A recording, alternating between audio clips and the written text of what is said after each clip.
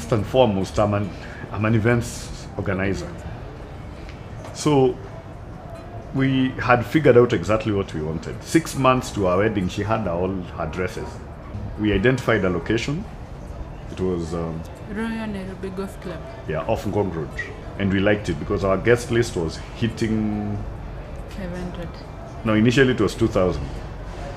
But Thanks to him. Thanks to me. It's so interesting. Her guest list was 100 and 250 around there. Hers was 250. Mine was hitting 1,750. He's a people person. I'm a people's person. So up to today, there are guys who've never forgiven us. Bado tunaomba msamaha for not probably inviting me. Being an event organizer, what I did, I called a suppliers meeting. After we had planned everything in our heads, sketched everything, we called a suppliers meeting a month to at 4 p.m. at the venue. And I told them the meeting will be 15 minutes. You can't believe it. We prayed for 2 minutes, held a meeting for 13 minutes and finished. And we told each other, let's meet at the venue to set up. And that's what happened. That's what we didn't have, those committee meetings and all those things that happened. Yes, we didn't. But we got a lot of support from our friends. From our friends, yeah. In the industry. Yeah.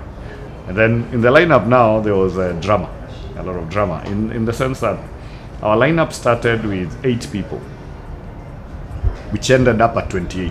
Because all our nieces, our nephews, they all wanted to be on the lineup.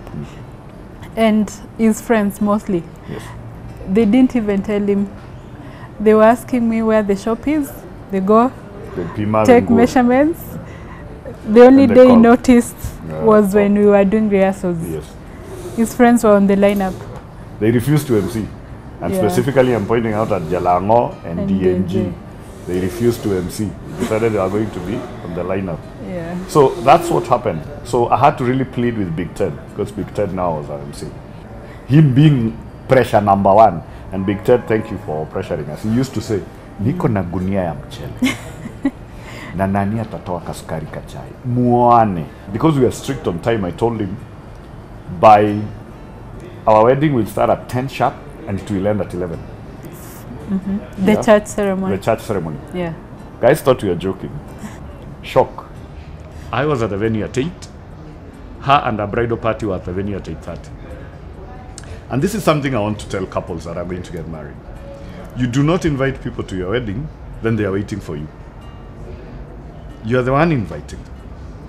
Why are we waiting for you? So as we flipped the script. Like in the morning, I had some of my maids were coming in the morning where I was being picked from. Some didn't spend there, so some got late. Then they were being done for their makeup at the same place.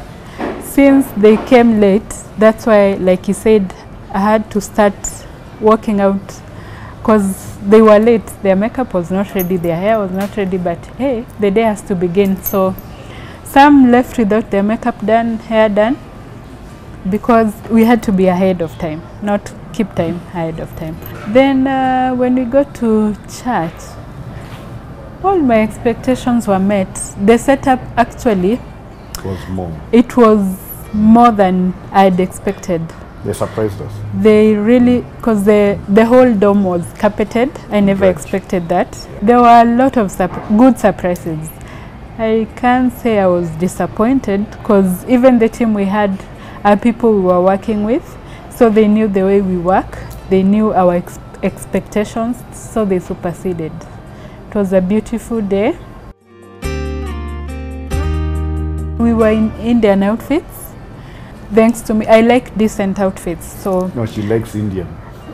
Decent Indian. And I'm always taken to Diamond Plaza to eat Indian food.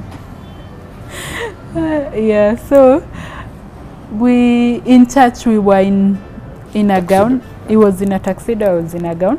But now when we went for our photo shoot, we did of course photos with the gown and the tuxedo, but now switched. When we came back, we looked like our bridal party. Full Indian. So we went and did a photo shoot at Wilson Airport. But I kept telling her I needed to achieve a photo shoot that is different.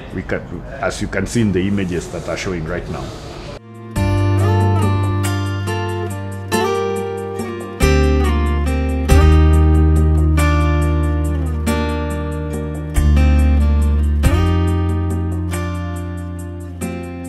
So our first honeymoon was in Mombasa, Amanitiwi. Since we have so many, maybe a few people we haven't sorted. Yes.